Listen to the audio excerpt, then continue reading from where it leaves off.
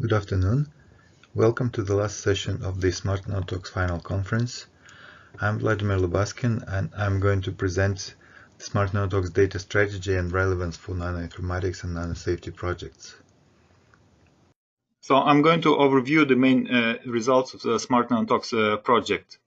And the results and findings are at different levels and different dimensions. First of all, I believe we contributed a lot to the concept. So we tried if a mechanism-based toxicity assessment is possible and try to demonstrate it by doing in-depth research into specific adverse outcome pathways. And now, as you saw, we're trying to develop the tests based on that. And as such, members of our consortium are now members of patrols and will continue working. We saw already some promising advancements on that. And already within SmartNanoTox, we're going to show a number of ways to test for key events and initiating events. Then we worked a lot on methods and protocols. So you saw quite advanced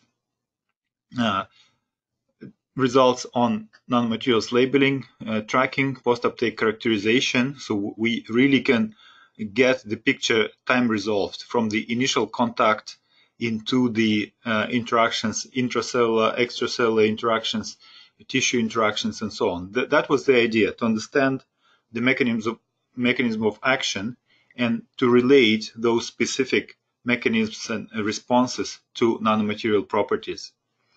Then we've worked a lot with the vitrocell specifically and surfactant experts to develop further air-liquid interface exposure models, and I believe those systems will get some improvement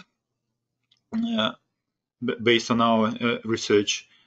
You saw that it's possible to quantify the exposure. It's possible to improve visualization techniques. Then we've advanced a lot by nano-interaction modeling. So we made a huge effort into calculating, evaluating nanobio interactions from first principles. If we just know the chemistry and structure of a material, that is already enough for us to make some predictions, and those predictions work. You saw already from some results that Mark has demonstrated, and you see Nick demonstrated, and you see later in Sasha's presentation that it indeed helps us to understand what's going on. Then we've worked a lot on pathway analysis, extraction of gene regulation networks, and omics data processing. So you saw new ways of how we could use that information to predict toxicity of nanomaterials. We developed some models, statistical models in silico QSARs for initiating events, key events, for example, that one for inflammation, neutrophil influx, or prediction of pathways with the excretion and endocytosis of nanoparticles. Then we've developed protein absorption and corona models, and we've generated a lot of data. So I will discuss that later. In a few slides, I'll give an overview of what kind of data we've generated. From in vivo, we worked on histology, omics, and all kind of processed omic data. In vitro cell culture toxicity assays, tracking corona and so on, and in silico we work in bio-nano interactions. And the main bodies that directly take in our models and data are specifically patrols. You see the concepts and some ideas, information about adverse outcome pathways. Nanocommons is the IT infrastructure that is already hosting some of our models and will host more. So we're going to port the models we've developed, predictive models, physics-based and statistical models onto Nanocommons platform. Some of those will be further developed and integrated into Nanosolvit projects, And we also worked together with the OECD working group on nanomaterial, manufactured nanomaterials, and specifically we contributed to pushing forward the AUP, supporting the agenda on AUP development and use for regulation. So the paper summarizing the meeting that was organized in September last year is already in print, and nanomaterials should appear in the next couple of days, I believe. So if I continue on this, to tell in more details where we already placing the results of a SmartNanoTox project. First of all, so you saw 5 respiratory adverse outcome pathways. We worked on even more, but say 5 have been submitted for already an AOP wiki, and one more is under consideration. We've identified a number of key events and molecular initiating events, and you saw specifically that it was really beneficial to look at all the AUPs together, because if we make this map of those, we see that many AUPs share the same events, initiating events and key events. When we understand this, we can build much more economic and much more efficient test systems, because we in one go can address a variety of adverse outcome pathways. Tools for detection of key events and initiating events, specifically from the transcriptomics data, already hosted by Nanocommons. We're going to develop them even further within that project. Then omics profiles that has been obtained for in vivo respiratory exposure. When they're produced, they are routinely posted to geodatabase. They can be found. Of course, it would benefit a lot from linking those data sets to other databases like material characterization and so on. But most of them, I believe, are posted already. Then air-liquid interface systems that I mentioned already, like VitroCell is development. They should be available from VitroCell, updated and integrating the ideas that we've developed during the project. Analysis protocols for inference of gene regulation networks, identification of core regulatory genes will be ported to Nanocommons knowledge base and will be available for everyone. So that base will be open for the community. And tools, as they're added, more of them will be made available. But also, you should also refer to SmartNanoTox website for updates on those data and tools. For nanoparticles, you saw labeling techniques, and they are available either from Ljubljana Group, what Janis was showing. So on their website, I will show you later on the front page of that. You can see the tools and the data. Then on SmartNanoTox website, it is also linked to that. Protocols for corona analysis, that's SmartNanoTox website. Algorithms for image analysis colocalization, also from Josef Stefan Institute. Protein corona tools are in Nanocommons knowledge base.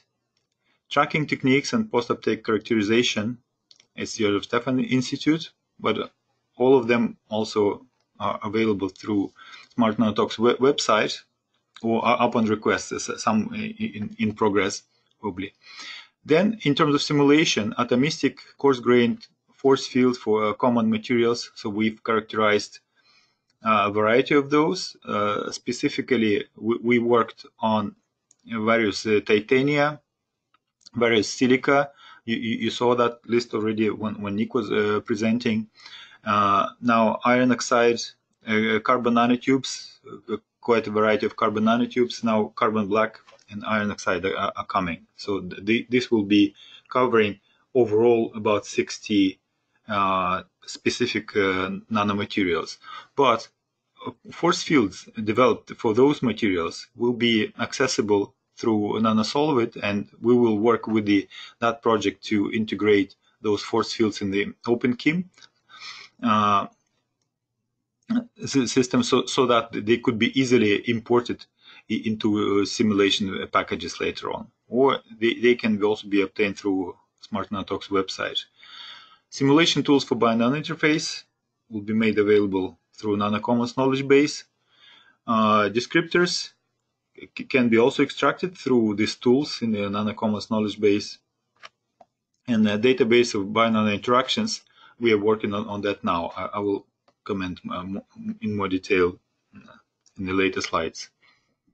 Okay, so then for industry and regulation, various things are there, and we're trying to do our best to put it into publications and to opinion papers and AUP roadmap, which is now will appear in nanomaterials. It's like a community statement on the further steps necessary to say state of the art and further steps necessary to develop AUPs into a regulatory tool for nanomaterials. And of course, the mechanisms, toxicity mechanisms, and so on will be available from publications. They're coming from these discussions, like this meeting, and they are published in multiple papers mentioned today.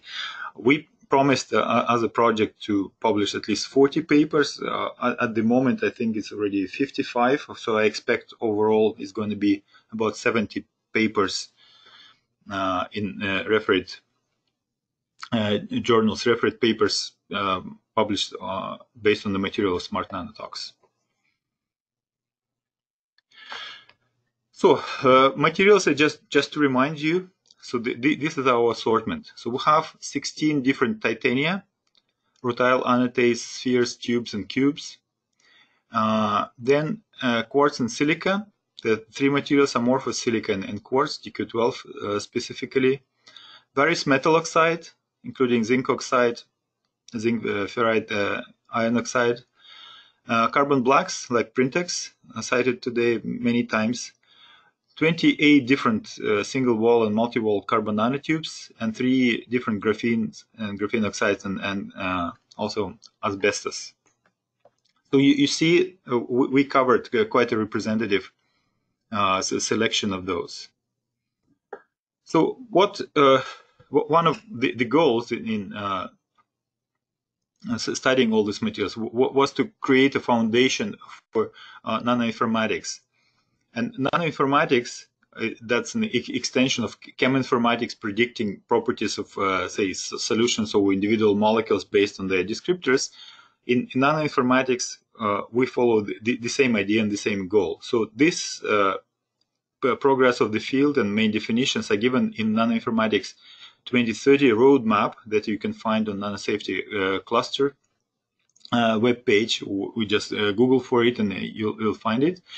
And the general idea is as follows. So we collect data using in vitro, in vivo, or in silico characterization of materials in the databases. So we use those data properly annotated and interlinked, and then we process the data to find correlations and make predictive models for various functionalities. It doesn't have to be toxicity as such. It could be other functionality used, for example, for nanomedicine. Why not relate descriptors of nanomaterial to their functionality? For nanoinformatics, we were working also having that in mind, and we were trying to identify the nanomaterial properties that are relevant for prediction of toxicity. And we generated a lot of properties, a lot of descriptors by measurement, for example, Ross production activity or BET surface area, and simulation, like hydration energy or adsorption of biomolecules. So a variety of novel descriptors appear in our papers already, and more papers are in progress on that. So we're trying to capture binary interface and surface activity of materials, which we consider the most relevant for prediction of toxicity. Then we developed methods of in silico nanomaterial characterizations. These methods are formalized and automated. The same method can be reused to generate similar descriptors for other materials. We're trying to port that within nanocommons and nanosolid projects to knowledge bases, so that the tools, in silico tools, are particularly physics-based, available for the community. And then we also developed mechanism-aware QSARs. Mechanism-aware meaning that we are addressing specific initiating and key events of that. And then one of the ideas is grouping of materials. You saw in presentation of the Thomas, for example, today, how they can be grouped based on biorelevant activities. So the kind of data I wanted just to show you a bit in more detail, so you know what it is, and you can look specifically for this kind of data in the on the SmartNanoTox web page and in our publications. So we have inhalation and installation experiments. So those in vivo were done in rats, mice. Most of the experiments covered 3 time points and 3 different concentrations. So we have quite a variety of data. So you can do dose response and progression of the response, time resolved, and this is the activity that continued the previous activities, for example, in NanoReg and other projects. So we did within SmartNanoTox 15 nanomaterials. So the table of those, it's a table from our data management plan. Also, you can check it on SmartNanoTox webpage, listing kinds of data that are there. But posting of this data is in progress. So we are working together.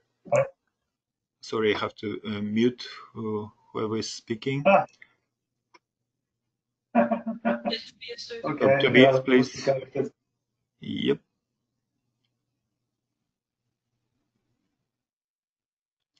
Okay, so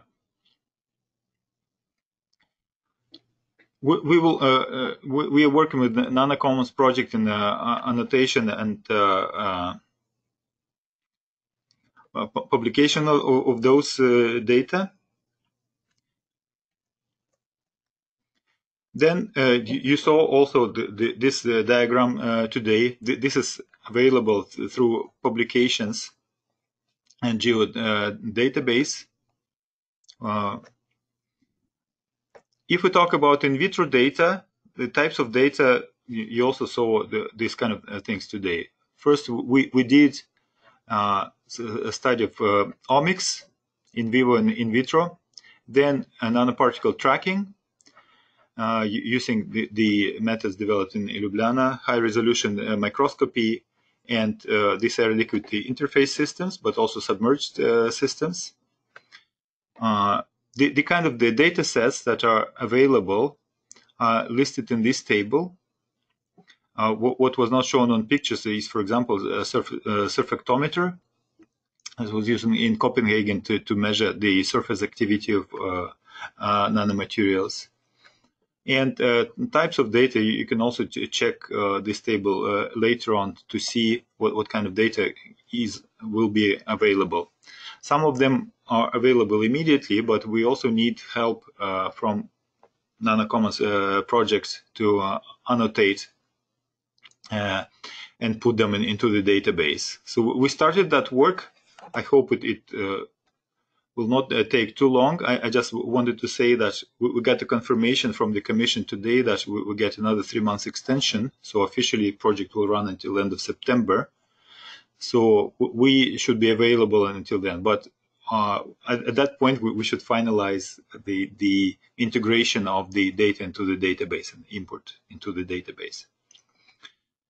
The kind of things we had to develop ourselves, and I think it's marvelous work, is the data from Ljubljana Group specifically in collaboration with UCD. So you see the front page of the portal where we put the high-resolution imaging data and other characterization data obtained on that. So we had to develop our own schema and search interface for that. And you can enter this web page and check what is available. So these are quite untypical data, but I hope as the measurements are done for the same materials as in nanoreg, we should be able to link this data to the same materials. Say, set of carbon nanotubes is all familiar. Everybody is using it from NRCWE, and some of the data are also there. So this is how it works in terms of description, and you see a lot of information is there, quite systematic. So there is a search interface that and browse interface that you can use to explore the data. Physically, they are some of them are stored in the geodatabase. So some were thinking of putting it into a nanomapper format, but it's progressing more now within a nanocommons knowledge base. And we are posting data, simulation data to Zenodo specifically, and then those data could be linked to the specific materials as well. So in silico, we have molecular simulation data of different kinds. It's like absorption multi-scale model. Then we have absorption atomistic models. So we have processing of processed data of omics, and we have QSARs. So you see in this table types of data that we are generating. So as of now, it's again nanocommons and Zenodo linked to SmartNanoTox website where you can find them.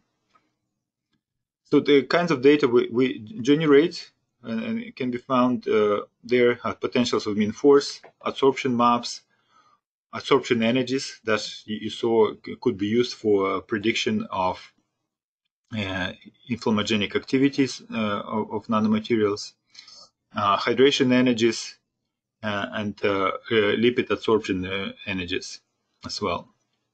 We're trying to annotate those, and what you see here is a typical MODA descriptor. It's a simulation data, modeling data descriptor for a simulation set. So we generate the numbers and graphs and tables as I showed on the previous page, but we have to annotate them, and we use existing ontologies where possible, or developing new ontologies to annotate the data and explain how they are obtained. The challenges we meet are as follows. So in some cases, we still need to work hard to define all the terms, new terms. We use new descriptors that we generate. Entries for those do not exist in the databases, but we need to give them a proper and unique description with the proper reference to MODA descriptors so that they could be regenerated or checked by other groups. One of the problems, non-conventional methods and data types. Partly we solved the problem as I showed you on the in vitro data, and for in silico we're working on that. The next step is semantic mapping, how we actually map simulated material, which is approximated and idealized model, onto real material. Partly the problem has been solved, but we will extend it further. For simple materials, at least, it now works through nanocommons knowledge base. So we can pull out the specific real material and do a calculation for it. And finally, at least the further actions for July-September, as we got the extension, we will continue to work with the nanocommons project to integrate already obtained in vivo and in vitro data into the knowledge base and make it available. The most important thing is, of course, linking the data we obtained to already existing databases for the same materials. Then in silico data, we will work also with the nanocommons on data organization and storage and semantic mapping. So this is a different transnational access project. And Most of the data will not be available immediately for use for the general public, but as we promised to make it available, so we are participating in open data pilot, all of the data generated will be available in the matter of several months. So the plan is they could be linked and integrated through Nanocommons knowledge base. Maybe also Isolt later can comment on this. And software tools will be available either from Nanosafety projects, probably also by the QSAR workbench. You will find them useful, or Material Studio.